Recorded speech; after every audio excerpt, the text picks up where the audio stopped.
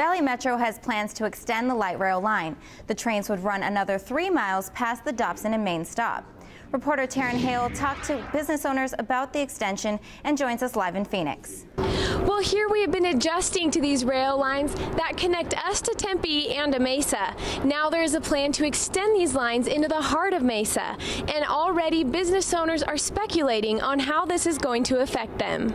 The Mesa Typewriter Exchange is a portal to the past, but there's a clatter outside about the future. The light rail system. The light rail. Light rail? What's that? The extension of the Metro light rail is scheduled to arrive in downtown Mesa in 2016. The decision of whether it would be extended was made by voters long ago.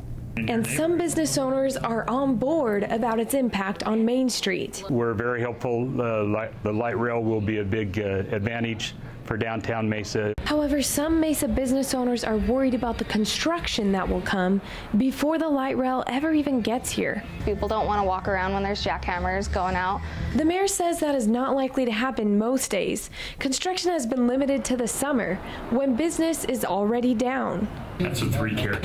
Gunnell's Jewelry has been in Mesa for 63 years and has survived many building projects. If we got through that, we'll be able to get through the light rail.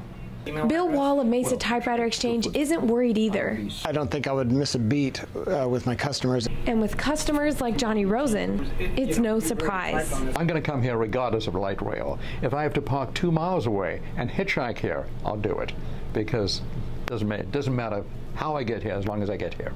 They're confident the store won't suffer the same fate as a typewriter during the coming years of light rail construction. Now, the construction is supposed to start either the end of next year or sometime in 2013. Now, already the city is working on a plan to improve parking and signage behind the stores so that by the time it starts, customers will be able to access the businesses on 1st Street and 1st Avenue. Live in Phoenix, I'm Taryn Hale, Cronkite News.